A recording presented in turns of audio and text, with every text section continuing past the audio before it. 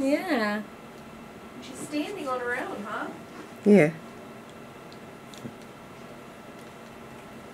Another day at Cityville here. Yeah. How many bird rescues is this for me? I don't even know. I've lost track. This year we had the woodcock. Last year there was the one that I let the gray out of the box. catbird and the yellow-bellied sapsucker. Scared the shit out of me.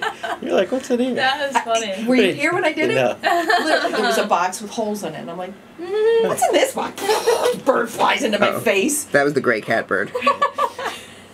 Scared the crap out of me. I screamed, it screeched. Actually, you know what? I might have been here that day. You may have been. Because it was in here. Like, did it fly up into the... Yep.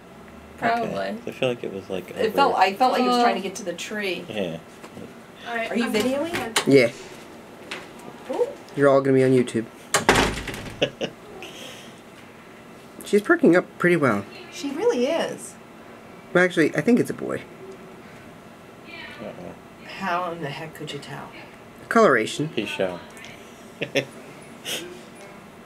It's got to be pretty small. It's the no. See the banding on its chest, the like reddish brown. Mm-hmm. So this bird is Cetaphasia petechia, because that is supposed to look similar to like when you have petechia, you know, the blood vessels when they break.